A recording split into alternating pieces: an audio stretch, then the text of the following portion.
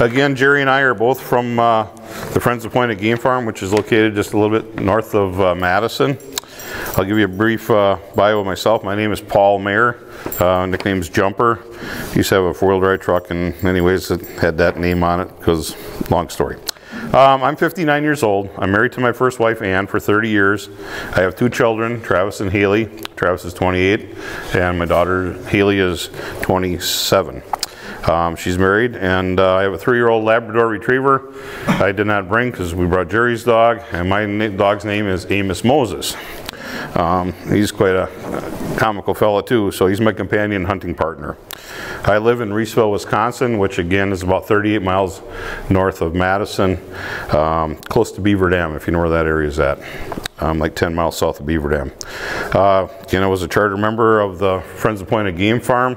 We'll get more into that. I am the owner of Precision Stripping and Tires, which I do plastic media, sandblasting, and tractor truck car tires and fabrication, auto restoration, things like that. Been doing that for 26 years.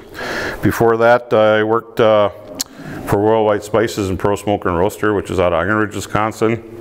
And there I sold and manufactured smokehouses for industrial and commercial, along with residential smoking of meats and producing meat products like that, your venison and all that, and I traveled all over the United States doing that. It was a lot of fun, got to know a lot of people, traveled all over, around here, everywhere, but unfortunately I was never home, so hence I started my other business.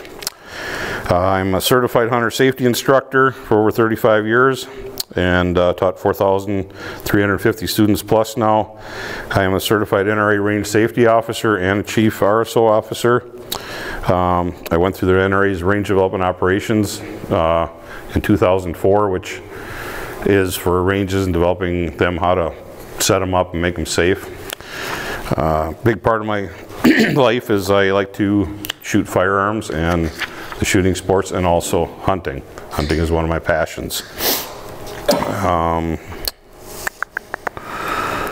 I started the Friends of NRA in Dodge County in 2004, which I'm the chairman of that, and that's going on 17 years, and we do fundraising for like Boy Scouts, Girl Scouts, any shooting sports, scholastic shooting, things like that. So if you get high school trap teams, chances are we've funded some money for those.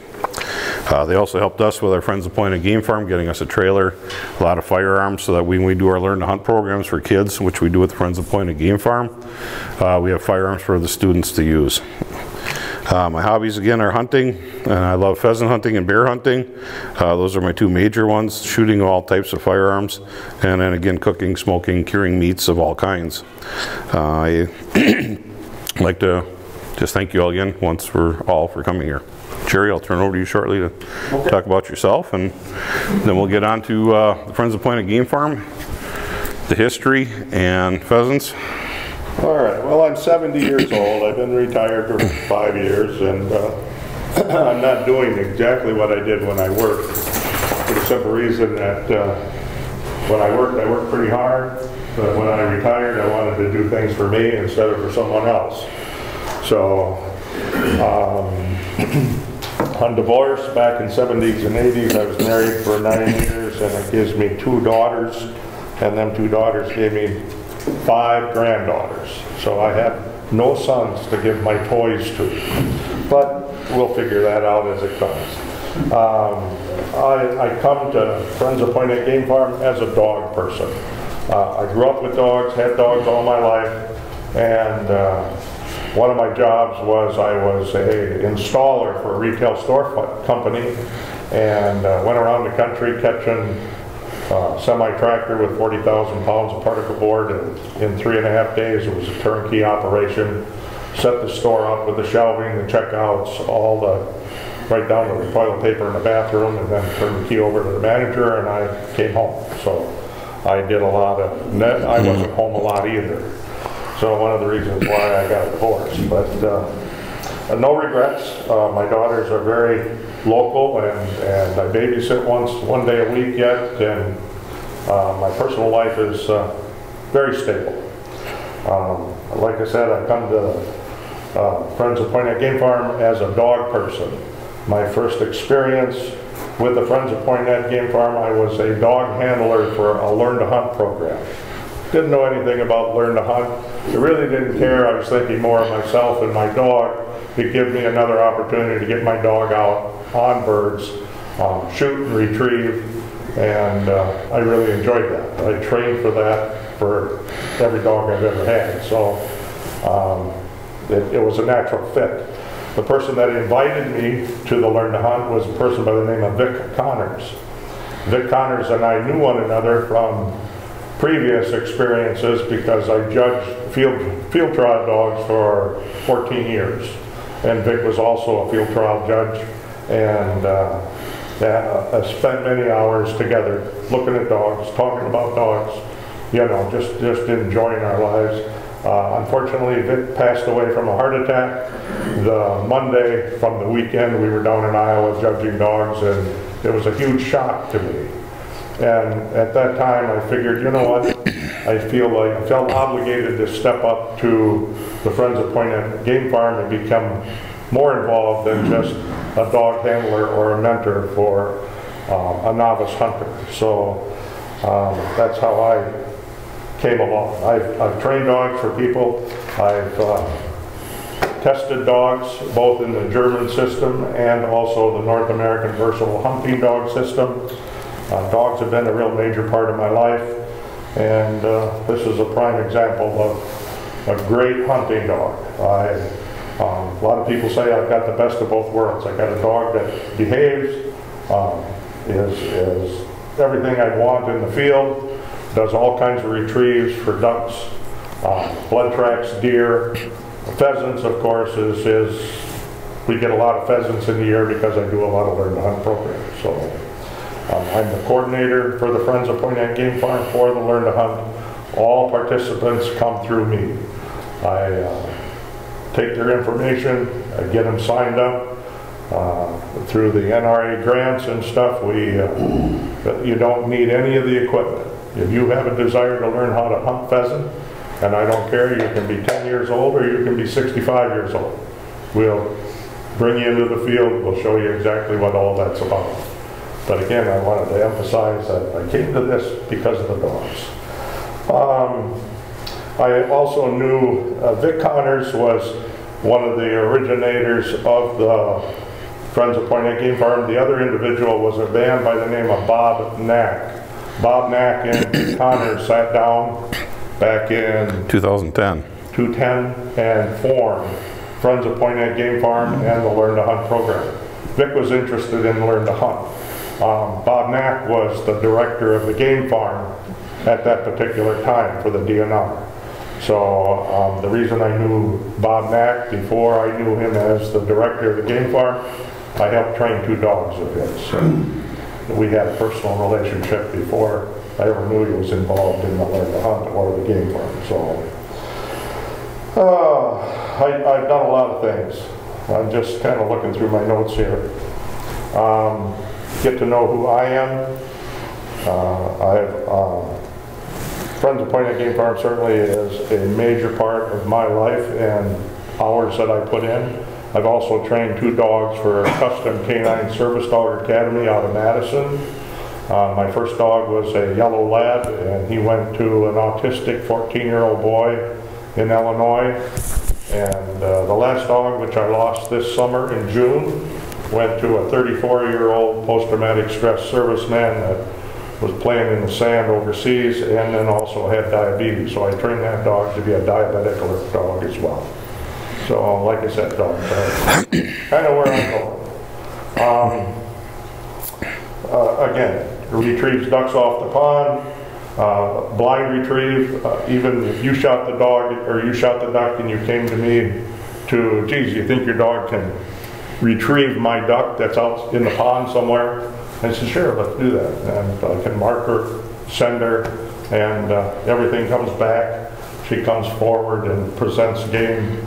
Like I said, I got the best of both worlds there, but the Friends of Point Game Farm, as I said, takes up a lot of my time. We sex chicks in the spring. Of course, you never get all roosters out of a nest, and you don't get all hens out of a nest, so they need to be identified. We do have some film on how to do that. At 5 and 6 weeks of age, they come out of the brood house and we transfer them to the flight pens. We're raising over 78,000 birds this year on the farm.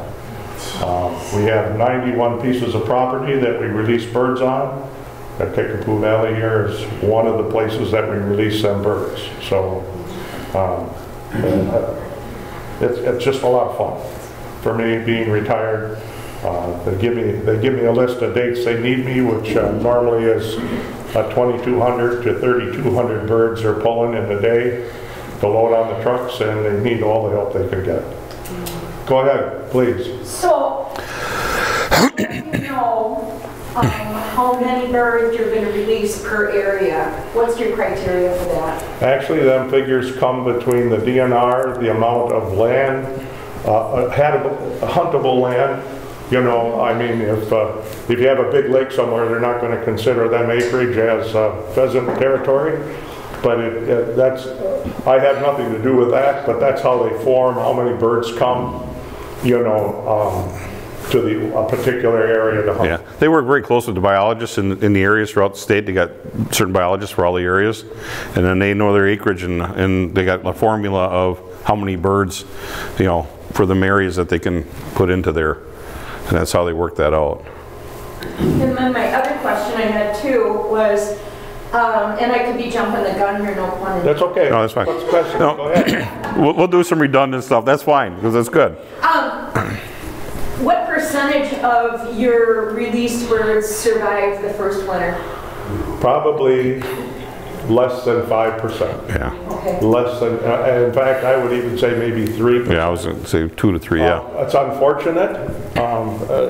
Paul and I talk about this a lot. We would like to see more areas in our state to try to get the wild pheasant back for many reasons. First is that's the way it was when I was a kid.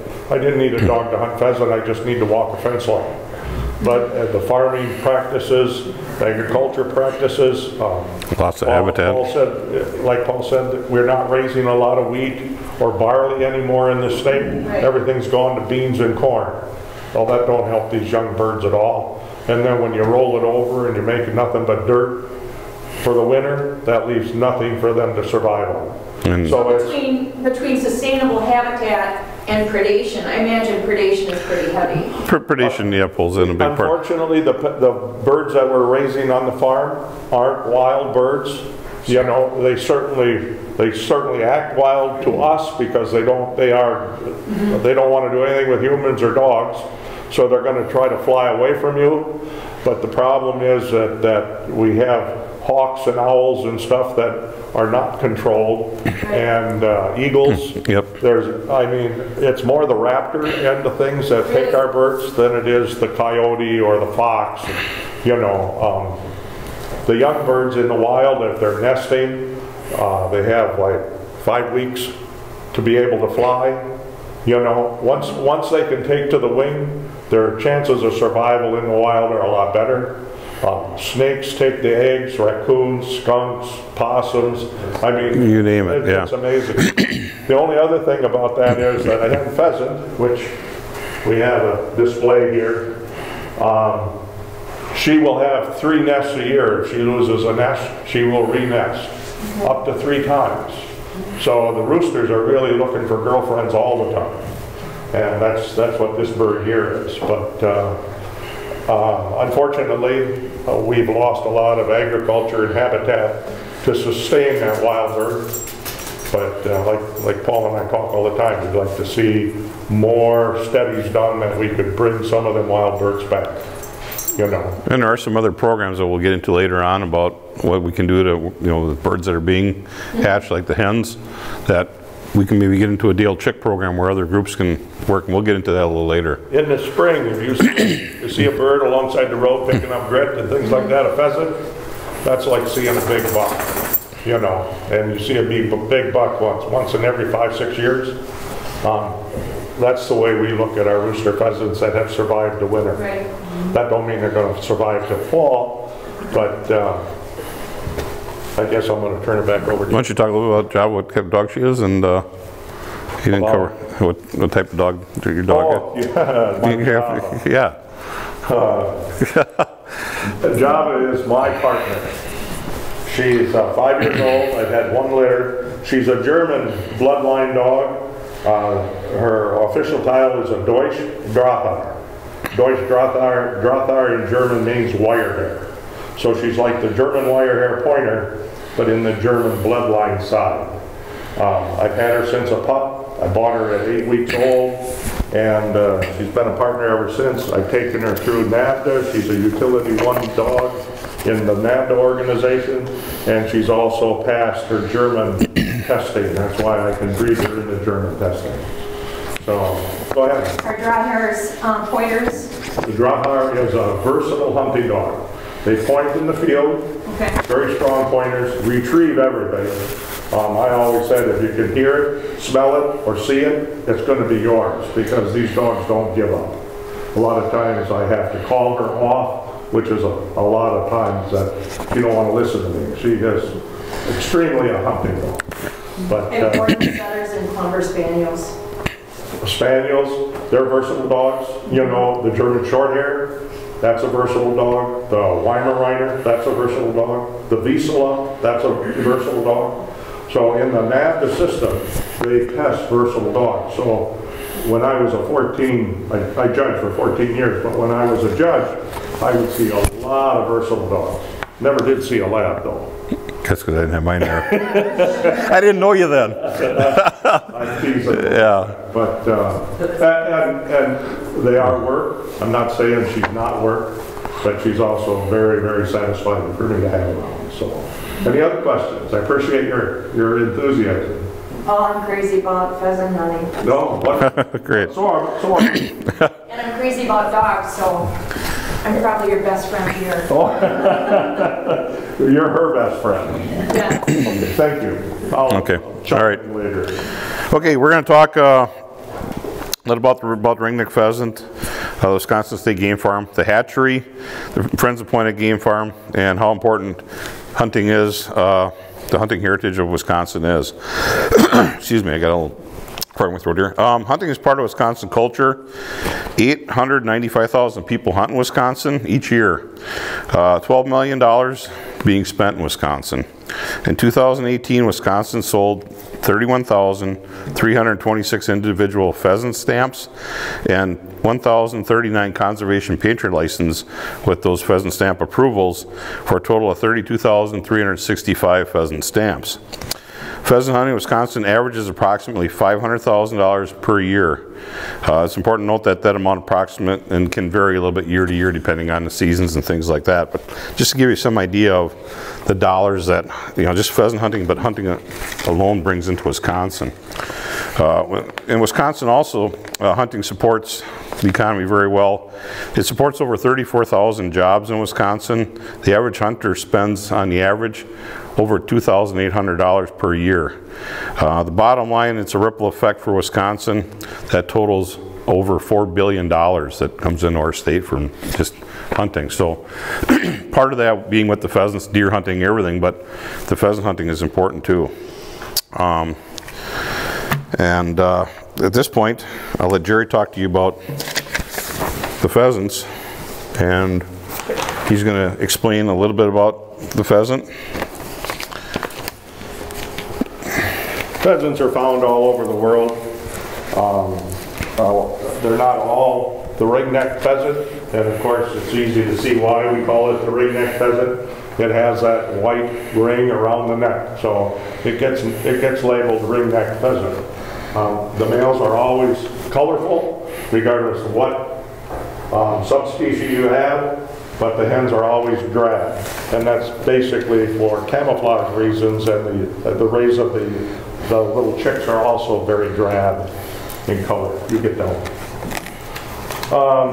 Habitat, mixed farmlands, native grasses, along with marsh, brushy woodlands. You can just about find them anywhere, but they do prefer the prairie grasses, especially through the summer and stuff. That's where they find their grasshoppers, the crickets, the mosquitoes, the wild grains that grow up, things of that nature. So they really are adapted, but they do like to be in marshy areas as well for water and things of that nature. They eat a variety of stuff. I mean, the ones on the farm, once they get mature, the roosters are pretty much primarily corn. We grow corn right inside the flight pens, and as they mature and we hold them to be released out, we'll go in and knock the corn down and make sure that they can pick the corn off the cob, basically. But they do. They eat ants, they eat bugs, caterpillars, grasshoppers, lizards. It's amazing to catch the birds up on the farm, because anytime there's a defect in one bird, all the other birds will start picking on that bird until it dies, and then after it dies, they pick at the meat and stuff until the point it's just a skeleton if it's left in there long enough. Now, I want to say that the employees of the game farm, they walk what they call, we walk the pens for death. And what that means is they basically walk inside the pens and try to find all the dead animals, because there is a certain amount of predation that goes on at the farm through the years as you raise these. And it starts at a day old, and it goes right through until we catch them and bring them out to release on 91 pieces of property. They're a fairly large bird, 3.5, 4 pounds. Some of the birds this year I think are probably 4.5. We've got some really nice birds this year that we're sending out to be hunted. Basically, they probably got 2 pounds of fat on them, and very good eating. So I do enjoy them. Let's see. If you've ever been around a pheasant, they are very noisy birds. The males cackle, show their dominance, they fight. If you look, this is not a very good example of their spur, but they have spurs on the back of their legs. They fight like a rooster chicken. You know, they jump in the air and the spurs one another. I got to do a little, that's not right. Right here. Stay. And again, they are very territorial. Even inside the pens, when we herd them around to get them into a catch box, what they'll do is there'll be a certain group of pheasants that like this corner of the pen. So as a group, we try to herd them around. The ones that want to go back to that corner, that's their spot. They want to go back to what they call home inside the pen. So they're very territorial that way. They fly, but I think they prefer to run before they want to fly.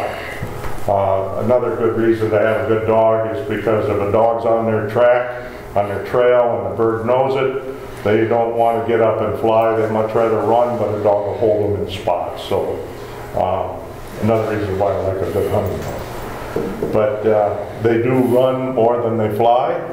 If you find one in the field, he'll probably fly maybe 150 yards, drop back in somewhere, and then they're going to go 500 yards from the spot they drop in. They don't just sit there. Amazing bird. So, see what we got here. The hen nest. They're on the ground. They like to nest in grassy areas. They'll even pull grass and just like kind of a robin, always have a soft bed for the eggs. They'll lay themselves 8 to 16 eggs. Normally it's about 10 to 12 on the farm that come from an individual hen. And the incubating period is 22 to 27 days. Now, when I go and I sex the chicks from the farm, which means we sort the hens and the roosters, which are notable because the hens and the rooster eye is different. If you notice the crest and the comb on the rooster, that's apparent even in the young. Doesn't look like that, but you can see a difference between the hens and the roosters, and that's how we sex them. And of course the roosters, most of them stay on the farm, and we have what they call a day-old chick program. A lot of individual hunt clubs or Boy Scouts, dog training clubs. You know, we will sell day-old chicks to them off the farm so that we don't have to destroy all the hens. They pretty much get the hens to raise, dog trainers, that kind of thing. So there is a purpose for the hens as well. Plus we keep about 1,500 to 1,800 roosters for stocking for next year. Every bird is vaccinated, and we keep about 4,000 hens. And half of them hens are raised inside, so if we get a bad winter and we lose some outside birds, we still have birds to lay eggs that we can raise for the next year's stock. Most of the birds that you shoot are 1 year old. They are raised in the spring, and they look like that in the fall. So,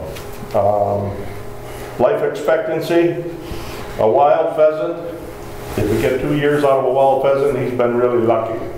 If it's in captivity, they'll go as much as even 13 and 14 years. So, I mean, there is, if they're smart and they're out there, hopefully they survive. They certainly will live a long time. Not like a rabbit, where I think you only get about 2.5 years out of a live rabbit. So, in captivity, I got to know here, the oldest one that we know of is 23 years old. So they do, a bird lives a long time. I mean, if you get a parakeet or whatever, it might outlive you. So, have any questions on the bird itself? Go ahead. Well, the bird, we have a CRP land. Is that beneficial? That's good. That's good area for them to do. That's good habitat. Yeah. Yeah, and food plots with small grains. Yeah. Well, sunflower seeds, that kind of thing. I mean, they eat the leaves, they eat the grasses, but it also holds other, you know, grasshoppers, insects, things like that for them to get their nutrients, whatever they need, you know. So, I mean, yeah, that's good area. And the bigger the fields like that, the better it is. We get heavy snow, and it covers and packs it all down. The smaller fields where, like, say you get out west further, say like South Dakota, you got huge fields like that. They get the snow like that, but it kind of just gets the edges, around the edges, but the whole center's got high standing grass yet for cover. So the predators, the hawks, the owls can't get them. They got places to go. So it provides great cover for them too, as far as a habitat to survive in. I'd like to be able to tell you that if you got 1.5 acres, you can raise a pheasant, but it's not that easy. You can have pristine ability to give that pheasant everything it possibly needs, and there'll be something in its environment that just doesn't want to make it stay there. You know, they're a very independent bird. I know for a fact that 5 acres is plenty for a couple birds to survive if they stay there. But again, there's no guarantees on that. So, go ahead. Where do they roost at night? I'm sorry? Where do they roost at night? Yeah, they roost in trees. They're not like a turkey though. I mean, a turkey will fly up, you know, 20, 30 feet off the ground. If you find a pheasant roosting outside of the grass, because a lot of times they'll stay on the ground and they just cover in on grass. Yeah. But maybe 2 or 3 feet, some tree that it fell over or something. Yeah. They won't get very high, like the light, maybe about that height of what that Mercy light is. I've seen them roosting trees that high. Not normally any higher than that. They mostly stay close to the ground. Yeah, I think some of that is because of the coloration. Birds see color, and so do the predators. So if you see a real nice, shiny, good-looking rooster, there might be a red-tailed hawk looking at him too. Yeah, or a owl, or owl. And the hens are mostly staying on the ground because they get the nest they got to take care of. So, but the roosters will, or the cocks, or whatever, you know, they will sometimes fly up and roost in trees or bushes. A lot of times, plum thickets, things like that, they'll go into. Those are great for them, great cover. Does that answer your question? The turkeys, we have so many turkeys around where we live. Have they influenced the population of the pheasants? I think the pheasants were gone before the turkeys came. I can remember hunting in the state 30 years old and never having a turkey. What the DNR did in Wisconsin is they traded our ruffed grouse for Missouri's turkeys, okay? And that's how it got started. There was only 2 or 3 areas, and the turkeys just took off. They're everywhere. I mean, you know, and they're almost a nuisance now as far as my personal. Yeah, I'm sure the competitiveness, or a bigger bird, they're going to take the food away from something smaller like that. But like I said, they're hardy. They're everywhere. You know, I hunt up in upper Minnesota, way up on Highway 2, and there's in the woods for bear hunting, and you see turkeys up in there. It's just amazing how, you know, in my lifetime, when I remember guys going down south turkey hunting, I never thought I'd hunt turkeys in Wisconsin either, and here they are flourishing like heck. When I grew up hunting pheasants, now you don't see any, and we'd like to get that back somehow, some way. Well, that's, Paul and I talk an awful lot of wanting to establish a wild turkey flock somewhere.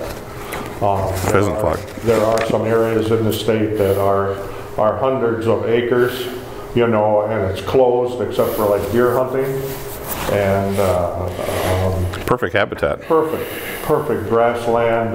They call it the savannas, oak savannas. If you ever in the forestry area, I don't know that much about that except for the fact that it's grassland.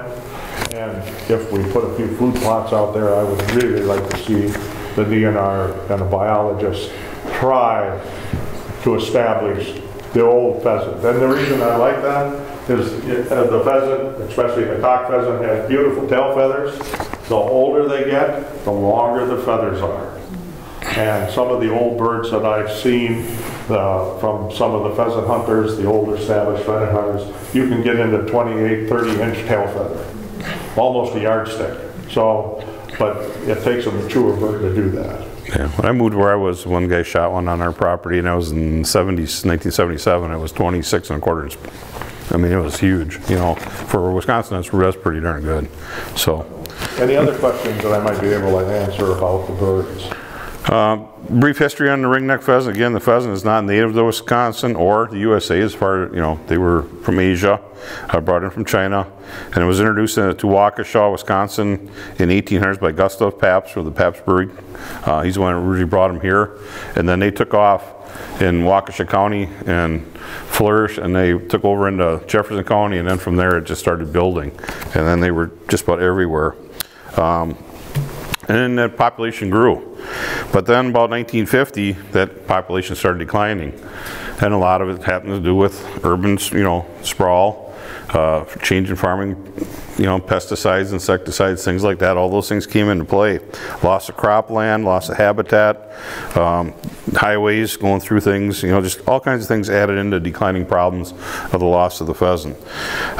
Again, you know, the cropping practice had changed. Today, it's just like Jerry said earlier, there's nothing left on the ground. You know, years ago, you used to mow hay, you had a sickle mower, you cut, you know, maybe 8-10 inches high, you went over the top of the nest. Now you're right down on the ground. You're also getting when the leaves are just starting, where you used to wait till everything was full blossom. In your alfalfa fields now, they're coming and taking it more because you get more protein out of it that way. But they're right down on the ground, they're sucking everything right up and taking, I don't know, fawns, turkey, whatever's out there, they're eating them through the machine, you know, so they're really fighting a hard battle. Again, you know, the small grains, there's just not many small grains anymore in the state being farmed or anywhere as far as that goes. Everything's soybeans and corn. Couple that with a high demand and access of hunting land. There isn't that much hunting land anymore, which makes it more difficult for people to hunt. So that's why it's important for like the state game farm and the stocking program, because we do have public grounds, and sometimes that won't sustain them for the whole year, but we can put the birds out there for the hunters to hunt, and some birds may get a foothold, you know. But at least we got something going where we can enjoy the still pheasant hunting that we used to kind of know, and get some birds going. So in order to stock those birds on the public lands and also on some private lands, those grounds, they need to hatch them, they need to raise them, and then you got to release them. And it's kind of, Jerry's giving a little input about all the stuff that goes into, and we'll get into some old slides of the old game farm. Then we'll get into today's newer. It'll be just a little bit before we get that far. And that's where the state game farm comes in. So dating back to 1928, the Department of Conservation then began the stocking of pheasants in its inception, and then the State Experimental Game and Fur Farm, and that was located over in Door County. And that process was to help bolster the already wild pheasant population, because they seen it starting to decline a little bit, and they thought, well, if we can get some more birds out there, it'll help things take off, and it kind of did. Well, anyways, in 1934, the Point Game Farm is where everything's at now. There's all kinds of little game farms throughout the state, fur farms, pheasant farms, you name it. They were raising deer, fox, and so a gentleman by the name of H.W. McKenzie in 1934, who was the Wisconsin Conservation Director from 1933 to 34, he took all those small little satellite places and said, we're going to close them all up, and we're going to condense everything, we're going to put it at Poinette, and that's where the Poinette Game Farm comes in. So they moved the whole facility to there, excuse me, and the game farm served as a place for wildlife management, education, scientific management, demonstration areas, research and laboratory facilities, and a clearinghouse for confiscated live birds and animals. The goals of the state farm and the pheasant stocking program are to provide quality pheasant hunting opportunities on public and private lands, and to promote the safe and ethical behavior in the field. Okay, now we get into the slides, okay? I don't know if you can read that or not. So that's part of the game farm. It's one of the buildings there. Intensive trapping, drought, fires, otherwise agricultural practices were depleted Wisconsin's game supply. To counteract such destruction, it was necessary to restore natural food and cover, enforce protective laws and livestock, or restock, excuse me. Scientific feeding is an essential factor in successful animal breeding. The food for the animals is carefully selected and prepared. Blocks of ground horse meat and fish were kept in refrigerated rooms at a temperature of 4 degrees below zero. They had some caves in there that are down underground where they would keep ice and keep food for, like, because they were raising, we'll get into a little more here, but they had mink, they had wolves, they had wolverines, fox, raccoons, everything in the same facility, deer. Okay, next slide, please. Okay, here they're making up their rations for some of the animals. They use cod liver oil, the bone meal, and some cereal, and it shows them going into the old buildings, and they've got the old meat grinders going, and they make that emulsion up. Excuse me. Okay, next one, please. Okay, there's another couple slides of them still processing the food, taking out some of the animals in the pens. There they got the raccoon pens with the raccoons, and they studied them, you know, and sometimes they would make pets out of them, but it was a lot of research going on back then, you know, so again, it was laboratories, it was just learning a lot of different things and educating. Okay, the pens were cleaned each day and sanded regularly to prevent the soil from becoming contaminated. With raccoons, water is a very important element in their raccoon's existence. In their native state, these animals wash all their food before it's eaten. Caretakers at the farm did train some of the raccoons to become playful pets and also intelligent ones. So you can see, you know, they worked with them. Just some more pictures of the, you know, the pets hanging around them. Or next one, please. Okay, here's some deer that they had on the farm. By the way, there's still deer around here, but they're not in pens. Yeah, they kind of studied everything, you know, and learned. And the biologists, it was a great place for, you know, for Wisconsin to really start learning about all different types of wildlife and their needs and wants and what they all needed. An efficient pathology section conducts research and investigates wildlife habitats to ensure the best fur farming methods, diagnosis and treatment of diseased animals, aid game breeders throughout the state. So again, the research and development and scientific stuff. Next slide, please. The pathologist conducts all of his disease control and feeding experiments with animals in this isolated section. 56% of the United States supply of silver fox is produced in Wisconsin. Considerable experimentation is conducted with this species. excuse me, periodically the fox at the farm are sprayed and given worm pills. I say, no, I grew up in Cedarburg, and I can remember seeing fox farms when I was a kid driving by. They weren't there anymore, but the pens were all up, just acres and acres and sometimes miles of pens. I'm trying to think where the other place was, Fromm was one of the big ones. Fromm dog food now, but they would raise a lot of mink and also a lot of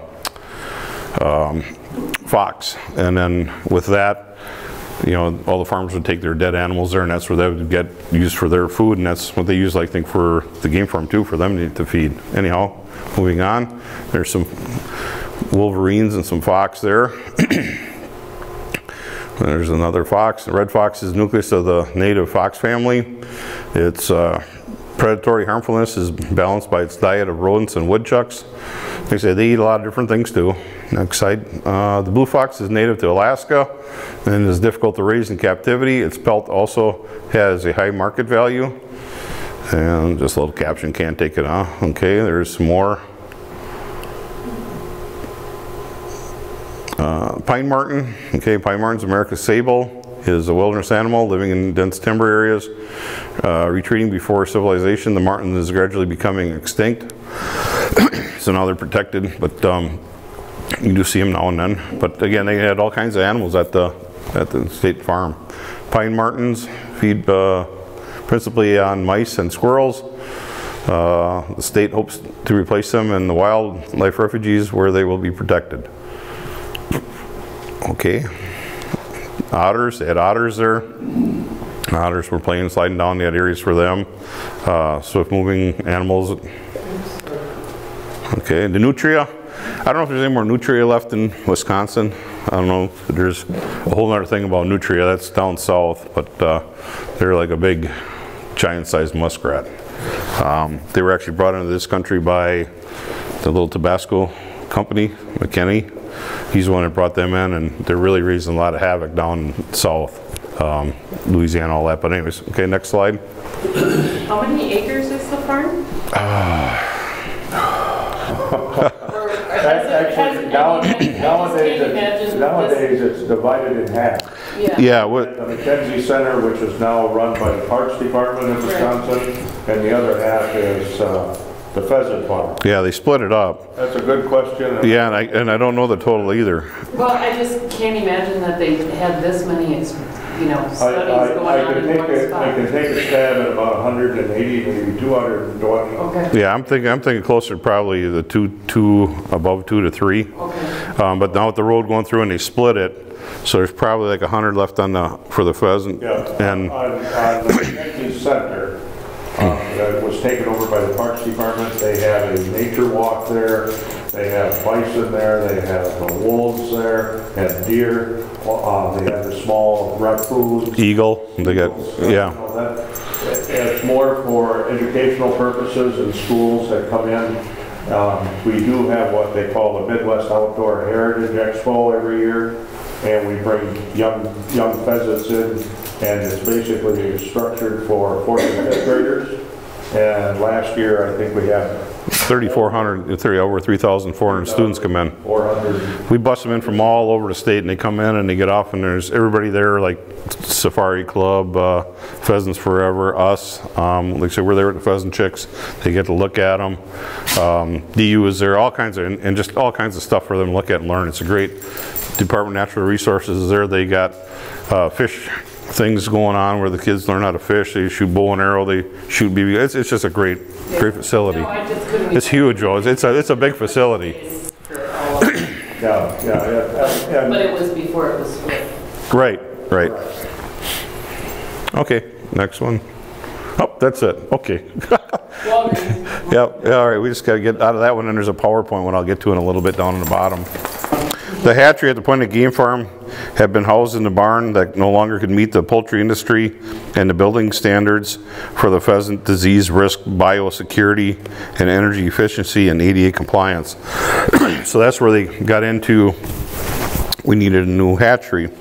Also, the 1950s era machines have become less reliable. They were breaking down, parts and repair were getting very rare and very expensive. So the new facility was needed, and to meet the demands and replace the outdated failing equipment. So in 2013, excuse me, the State Building Commission and Governor Scott Walker approved the design and construction of the new hatching facility, which is this facility here now that we're going to go into. All right, so State Game Farm been raising ringneck pheasants and pointers since 1930s. I'm trying to get an angle here. Today, State Game Farm raises 78,000. I think this year they're putting out close to 79,000. I think Kelly said the other night at our meeting. Who's Kelly McGuire is the manager of the State Game Farm. Manager director of the farm now. And they will release on the 91 public hunting grounds. Okay, next slide. Basically on that one there, that's the old facility, isn't it? I better bust in here just a minute. Back up one, please. They were sexing the chicks there. That's what I was going to get to. I'm trying. Okay. There you go. Okay. This is, That's Jerry when he was young. yeah. I'm this guy. The boxes down here are the sorted birds. You see the boxes here, and also the different holes on the table. So as you sit there and you look, every bird has to be picked out of this box, looked at, and then this is an H, so the hens would go here, and the other would be R's, so we put the roosters over there. That way we pull a box out, it's either a box of hens or it's a box of roosters. Now, I'm going to tell you, and be honest here, maybe we make less than 5% mistakes. I mean, when you look at some of the birds, some of them are very distinct. You can tell it's a rooster or a hen, and some of them are very questionable, and so you got to get your best guess. That's why when we raise here are some of the pens that the birds are raised in. When that's right. You can stay right there. That's good. We're good. Somebody put you guys on a timer, and I okay. So and when we raise the roosters, we normally have about 3% hens in the rooster pen. And the reason that is because someone made a mistake when we sorted the chicks out. And I would imagine all the hens that go to the day-old chick program, things like that, we probably make that same mistake with the roosters too. And of course they like that. So, go ahead. Okay, no, that's fine. So they go out and in spring, you know, they do plant a cover crop in a lot of these flying pens. So then in spring they'll turn those over, but then they'll they'll go out and pick the eggs up. They'll put them in a basket, and then they'll bring them in. So let's read through it. The winter cover crop is removed prior to egg laying season, March through June. This is done to encourage the hens to lay in the provided nesting boxes and not hide their eggs, because they do like to hide them. In addition to the nesting boxes, several shaded shelters are provided to give the birds a cool retreat when it starts getting hot. Those are the indoor pens up there. And those are all sanctioned, and they can control the light and everything in there, and the feeding, all automatic waters, feeders. The indoor flock is housed in 2 environmentally controlled buildings. Each building contains 5 rooms, which the pheasants are separated into. The indoor flock will start laying eggs 2 weeks earlier than the outdoor flock. This is due to the controlled photo period length of daylight of the indoor room, so they can adjust that to make the birds think it's, you know, becoming spring sooner. To say. Okay, eggs are collected twice from the indoor flock and 3 times daily from the outdoor flock. On the average, there are about 7,000 eggs that are collected per day. That's a lot of bending over and picking up eggs. We put a maximum of 150 eggs per basket. This reduces the risk of cracking eggs. New nesting material is added to the nest boxes daily. Gloves and boots are worn to decrease the possible disease problems. Okay, here they're going, they come in that door there. The eggs are collected, they're brought into the new hatchery, and this is a washer. It takes them through and it scrubs them and washes them, and when they come out, then they can check them for cracks and things like that. That's Kelly right there. She's the manager of the game farm. Hard-working girl. Does a heck of a job. That's Mark. He's basically the hatchery guy, and the guy before that collecting egg, his name is Patrick. He's a biologist on the farm. So, I mean, they're very multi-talented individuals. Mark and Kelly, everybody. When it comes to catching birds, nobody's sitting in their office. They're all out. Okay. The eggs are inspected for cracks and then sent into a tray. Oh, back up one. That one shows a cracked egg, so you can see what a cracked egg looks like. We can get back to that one. There we go. Okay, it's got a hairline crack in it, so we'll try to find those and sort those out. So because they're just going to rot and create problems. Okay. Once trayed, they are put into the new incubators. The trays are marked with either a red tag or a blue tag with the date and the eggs were collected. Red is an indication of the indoor flock eggs, and blue is the outdoor flock. Okay, those are the that's one incubator right there. Pheasant eggs are incubated at 99% or 99 degrees Fahrenheit with 51% humidity.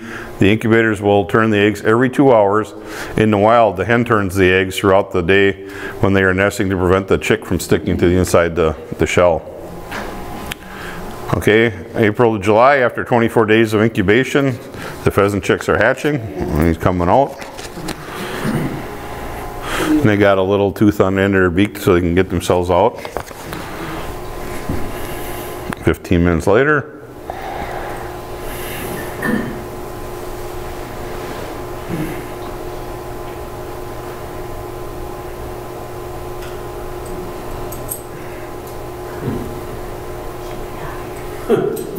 And there the little buzzard is. Now you can imagine that happens about 4,000 times within that 24-hour period. Yep.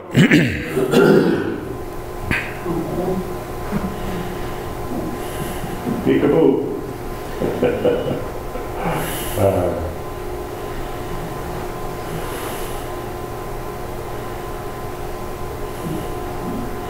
There they are. Okay. These little puff balls are all over. Another one needs to be picked up, looked at, and then sorted. So that's a fun part of it. At what age do you sex them? Okay. Here's how you can Day old, yeah. from a hen. Okay. So you can see look for the line of skin that is found above the eye. The line will develop into a wattle, which is that red like you see in a rooster. If they have a line, then they are a rooster. If there's no line, they are a hen. You can see the line on the rooster in the bottom, and there's no line on the hen on top. So that's what you got to look for. You got to, and you're going through, so you got to train your eyes and really look. And some are distinctive like that one. Some aren't quite as distinctive. Yeah. Also on the chicks, you see that little pointed beak on their beak, that little bump on their beak. If you go back, I don't know if you can or not. That one's kind of got it on, not quite as much though. Yeah, the young one really had it. Yeah. It falls off within about 2 days. Can't go back. You're lucky I'm not working it because we. Make this or did Kelly do this for you? No, one of the girls at the game farm made it. Yeah. Somebody put you on a time frame. That's right. We'll just keep moving. Sorry So can you sort these telephones in? There's a rooster. The Yep. one on the right's a hen. You can kind of see the difference. That's what we're looking for. And Okay. they're less than So you got a line, no line. Yep. our hands on them. Okay, let's. There we are. Okay. See the little knob on the end of the beak? Right. That's called the tooth, Right there. and that falls off in about 2 days after this. So that's why you have to do them so quick. And that's how they break out of the egg.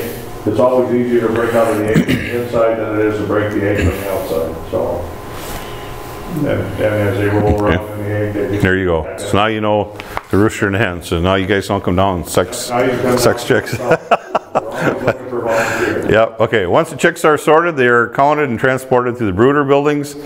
Pans of feed are placed next to the silo feeders. This is to help the chicks find the feed. Gravity-fed red water bells are placed low to the ground for the chicks to reach. And they got air tubes and heat and everything. It's all controlled. Game farm staff carefully place the chicks in the starter room. Believe it or not, there's about 6,000 chicks in here.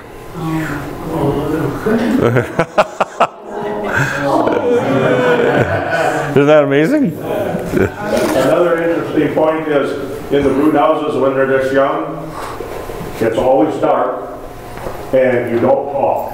Because the minute you say something, them little chicks want to talk to you like you're their mother. Yep. So when we go into the brood houses and we make sure the feed is working and the water's working on, we take flashlights and we don't say anything because they'll just watch.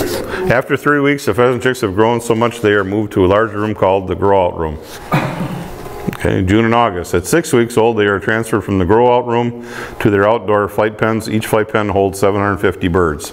And you can see the corn and stuff coming up, and that'll grow, and then they'll pick and they'll eat on the leaves, and they'll find, you know, other sources of food other than what's in the feeders, you know, and they'll scratch and get grit and all that stuff too. One other side note, the one up in the corner, on the upper left corner, had that net. That's how we catch the birds. We go into the pen, they come into a catch pen, we scoop up 4 or 5 in a net, and then we carry them outside the pen and put them in the boxes. And then okay, outdoor birds are fed with bulk feeders that hold 750 pounds of feed, which typically lasts them about 10 days. Special diet, a starter, and then they go to a grower, a finisher, and then corn, and then there's a breeder one for when they're breeding. Okay, birds are watered with barrels using gravity-fed system. What kind of corn do you yield? Shell corn? Red shell corn. Yeah, and you're looking at a rooster at 8 weeks old on the far left. 15 weeks old, you can start seeing the coloring. And then full plumage at 18 weeks old. No, it won't take them long.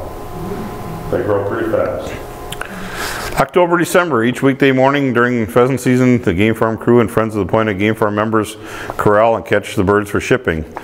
Rain would be the only thing that would cancel stocking for the day. A catch pen is located at the end of a funnel. This is where the birds are caught using nets. Hockey helmets are a must to keep the catchers safe from the pheasant spurs and from beating wings and legs. Right, Jerry? That's correct.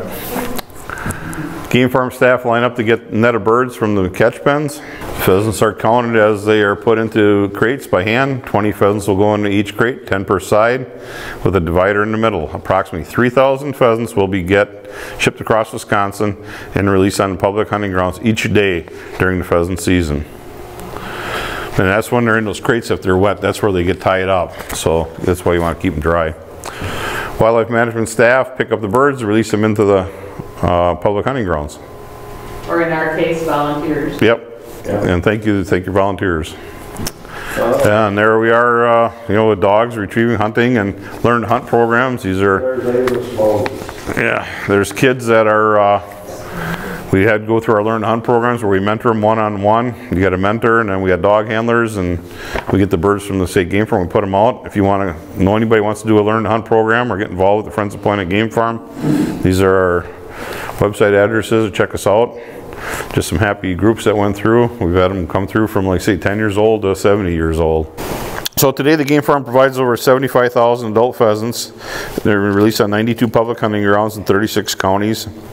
The farm also has a DOC program, which is a day-old chick program. Those chicks are purchased for 15 cents per bird.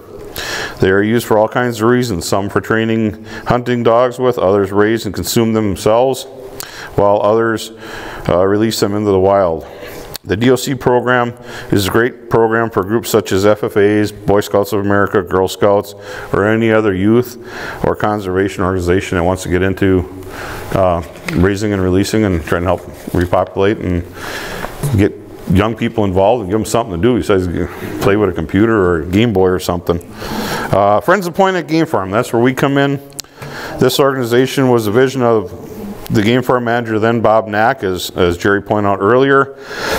It was Bob who wanted to form a like-minded group of individuals who were ethical hunters and had a deep passion and love for pheasant hunting, along with the use of well-trained dogs as a conservation tool, and who wanted to pass all those wonderful things on to future generations so they would be able to enjoy them. So back in 2010, Bob called a couple friends, started out with Mr. Vic Connors, and those two got together and they started calling friends, and I knew Bob, and he called me, and we had another game warden at the time. It was close. Me and her worked really well together. It was Heather Gottschalk at the time. We did a lot of learn to hunt programs with turkey and pheasant and through the hunter safety programs, and then we got involved and started forming the Friends of Point Game Farm. So they sat down and formed this group, and in 2011 we became a 501c3 nonprofit organization and dedicated to supporting the mission of the Wisconsin State Game Farm and natural resources in their mission.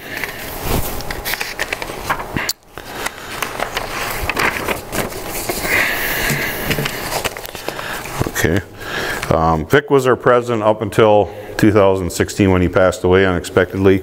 And that's when I was on the board and I stepped up and took the presidency, and then Jerry came on board and stepped up, and I said he was pretty much one of our founding fathers that really got things going. Our objectives for the Friends of Point Game Farm: support hunting and outdoor skills programs, including mentored youth and first-time hunter programs, support hunting opportunities on private and public lands through fundraising and development of public support for game bird stocking. We also support educational programs for conservation and stewardship of wildlife, including habitat management, safe and ethical hunting practices, firearm safety, and the use of well-trained hunting dogs, and the preparation and consumption of wild game. The Friends of Point Game Farm also helped lobby to get the new hatchery approved. The Friends of Point Game Farm appreciates the efforts of the Wisconsin Department of Natural Resources to produce the high-quality game birds at a reasonable cost. So I got a couple questions to ask you before we do a question and answer back. And here's a couple questions I'm going to read out. Do you enjoy the outdoors? Do you want future generations to share the same enjoyment? Do you support pheasant stocking on public lands? Do you value well-trained hunting dogs? If you answered yes to any or all of those, I'd like to have you consider becoming one of us with the Friends of Point Game Farm. Thank you. We really appreciate your time, and try to answer any other questions.